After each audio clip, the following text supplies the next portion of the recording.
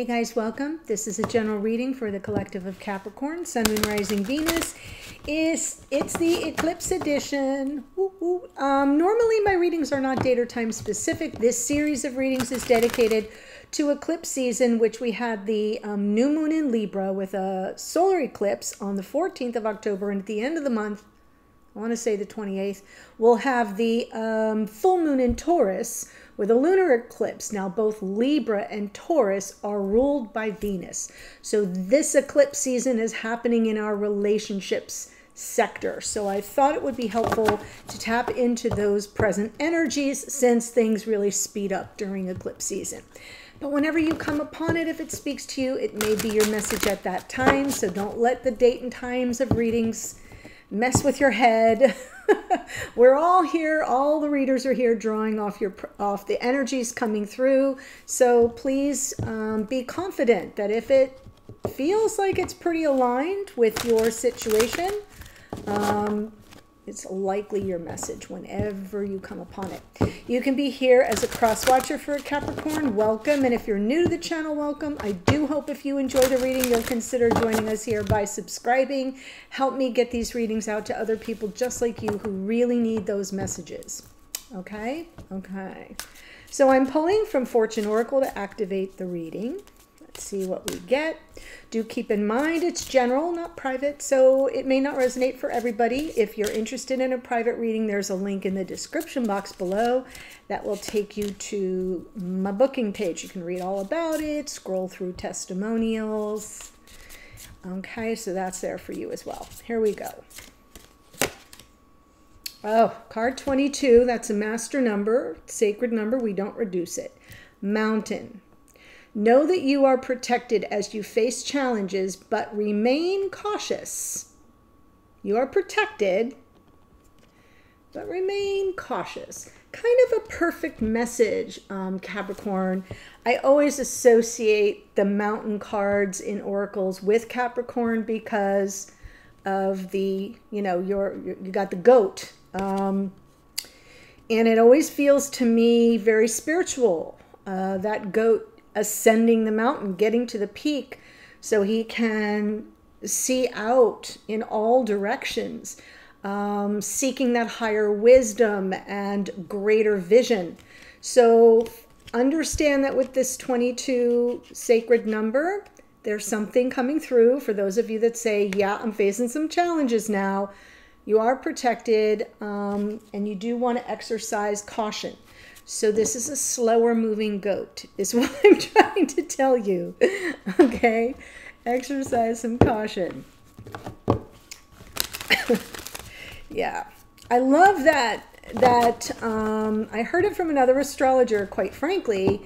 I never thought of Capricorn, and I have some strong Capricorn placements in my chart. I never thought of it as spiritual, but it's very spiritual. It's very ascension focused. I know. So here we go. I'm going to pull the spread and give you my general impressions. We'll let the clarifiers give us the details. And it is a different spread than I normally use, so I will walk you through it. Here we go. I was going to say your goat is the Knight of Pentacles, and here he is. So I should have said it, because now you probably think, yeah, nice try, Laura. All right, so yes, you're looking down the road. This is what needs to be embraced. So what we're releasing is some stuck energy. What needs to be embraced is your vision of the future, long-term committed connection, building a life with someone, life partnership, etc. And the reason why I went there first is because the energy signature for eclipse season for you is all about your sacred connection, the beginnings of life partnership, or a focus on life partnership. I see this as the 1111 card. If you see those wands, the way my eyes pick it up visually. So I'm feeling 1111 and 22. There's just a lot of really good numerology here that feels very like it's steeped in some synchronicity for somebody out here. Now, something you can't see, your person moving towards you very slowly with all due caution.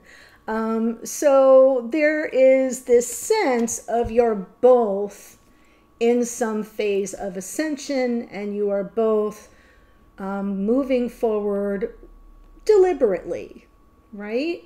And maybe a little methodically, which slows the pace, but also with all due caution.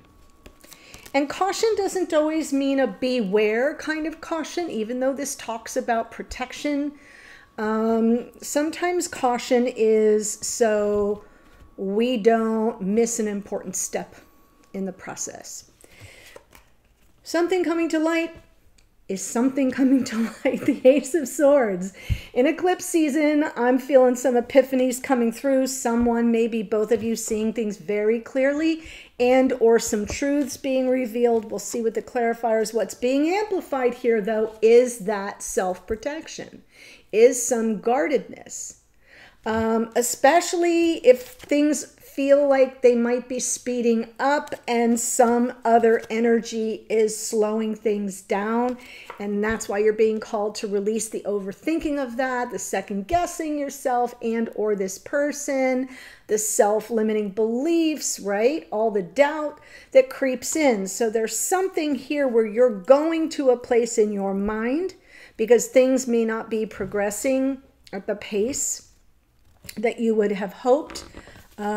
So the guardedness is being amplified. Some self-protectiveness is being amplified. Excuse, please. Let's see what comes through. Four of Wands.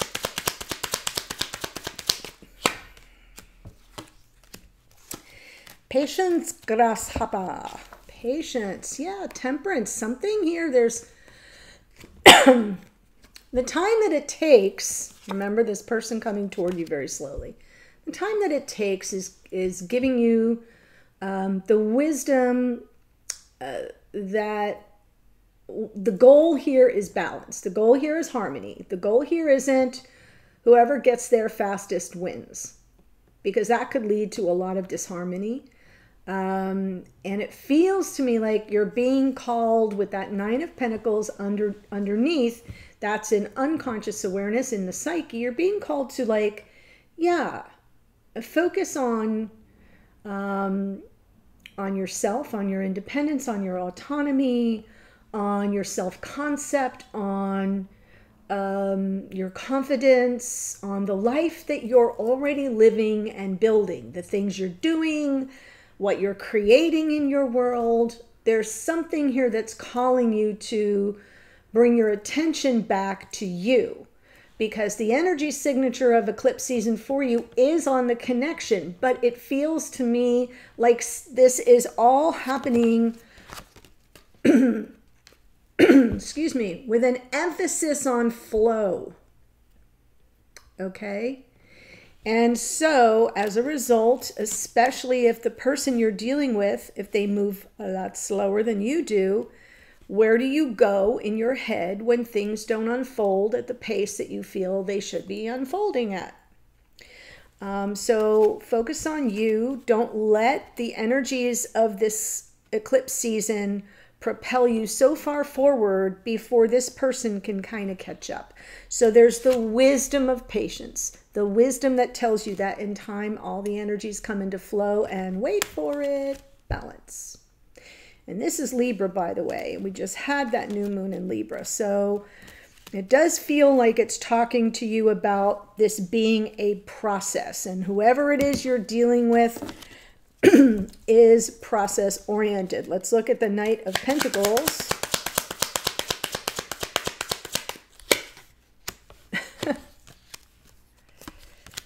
Yeah. Knight of Pentacles with the Nine of Wands. The Nine of Wands is perseverance. It is pushing through against all odds, sometimes pushing through lots of exhaustion, frustration, maybe even feeling like against the ropes to some degree, but there's an energy of, I ain't got no quit in me. So whoever it is pushing forward very methodically, yet cautiously. And on some level, however long it takes is however long it takes. The Seven of Pentacles. This is a patient, process-oriented person. They have not given up on this connection. They have not given up on the happiness that they know would be evident if what they're trying to accomplish is realized. They know that the happiness would be there. They know that they would feel it was a successful outcome. So this isn't somebody who's going to rush and push and jump before they're ready. They're just not. So for those of you who are feeling like, well, that sounds more like me and I'm the cross watcher, that's fine. That's fine. Take it as it speaks to you or resonates for you. But whoever this is, that I'm, what you can't see is whoever this is hasn't given up on the prospect of happiness. Excuse, please. Thought I turned that phone off. I did not.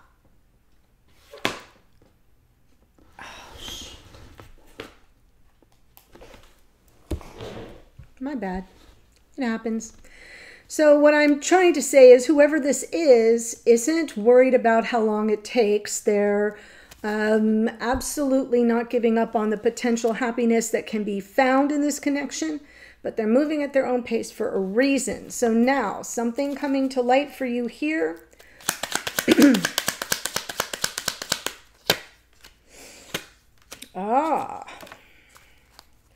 There's been a misunderstanding. There's something that needs to be cleaned up here, cleared up for sure. Look at all the swords: Ace of Swords, Knight of Swords, Queen of Swords, and what are we talking about? Eight of Cups. So it feels to me like there might be some realizations, some awarenesses of a real reason for someone who may have walked away. Or who may have just pushed forward in another direction, leaving you feeling left behind on some level. I definitely feel like there have been unanswered questions, Queen of Swords. And so what's coming to light in eclipse season is the clarity around that. The Ace of Swords is your, oh, aha, I get it, I see it. And it could be a truth that is spoken into your reality that allows you to see things more clearly and get those questions answered. So I sort of encourage you to be aware of that potential, come at it from a more practical, pragmatic approach. This isn't an emotional scene that is going to unfold or that is unfolding. It's more cerebral. It's more about the processing and somebody explaining themselves or you explaining yourself. Something's going to be cleared up here along the way. But I feel like it's coming to light for you, like definitely an aha moment. So what's being amplified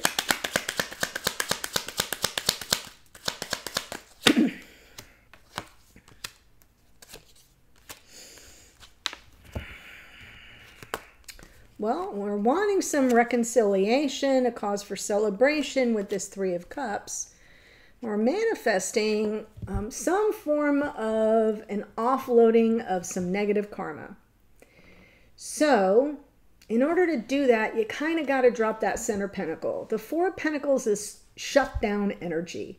It's either holding on to something it perceives as valuable to them, or it's meaning like a not wanting to let go, or it's a total guarded energy with, lots of walls being erected, heart chakra being closed off. And so I'm feeling like there's some closed off energy here that's going to make it really hard to manifest the offloading of that, the final release of that. 10 of Wands, it's done. Let it go.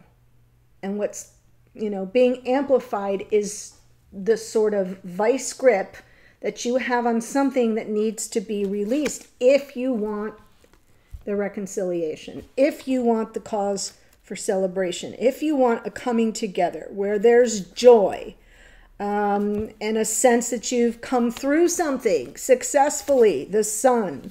So I definitely feeling what's being amplified this time around for you is your resistance to opening up, making yourself a little vulnerable. I know it doesn't always feel good, but you've waited like a long time here. It feels like this has been happening for a while. playing itself out for a while. So let's see what you need to release is the stuck energy. Four of Pentacles can be stuck. Eight of Swords, definitely stuck.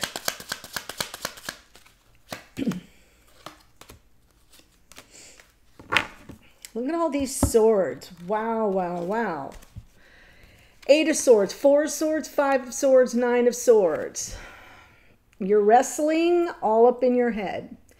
And you're not dropping down into your heart chakra because it's blocked off, because you have it closed off. I get the impression that some healing's really needed. You may have been feeling very defeated in this situation, lost a lot of sleep over it, very anxiety-ridden about it, very unsettled in your mind about how things have unfolded, and yet you're stuck. The healing can't take place because there's some kind of constriction that's occurring within. So I am feeling like the best remedy for that is awareness, right? Like, oh yeah, maybe that's exactly what's happening. I say I want a thing, but where my mind goes is danger, Will Robinson, like I'm not safe. And I feel it's coming from how long things are taking to unfold, the slowness of the motion, the forward motion, very slow, if at all, like it's imperceptible to you perhaps. And because there's such a focus on the future here, Four of Wands and Ten of Pentacles, that can lead us to go to dark places. It can lead us to kind of, you know, batten down the hatches. And I'm not safe in this situation. This person doesn't want what I want. They don't feel what I feel. That's not what I'm seeing here. I'm seeing lots of thought processing and not a lot coming from truly tapping into your heart, to the awareness of how you feel. There's a lot of emphasis on how you're thinking. So let's see what that Ten of Pentacles, what needs to be embraced. Right. An emphasis on how you feel. There it is. Wow. Embrace the love of your life. If this is the love of your life, if this is your chosen person, Page of Pentacles, you're both on in a learning process and a path. Yeah, decisions have to be made here. Two of Wands underneath. What is it that you really want? Which path will likely get you there, and what do you need to set in motion? And that's something you're both learning.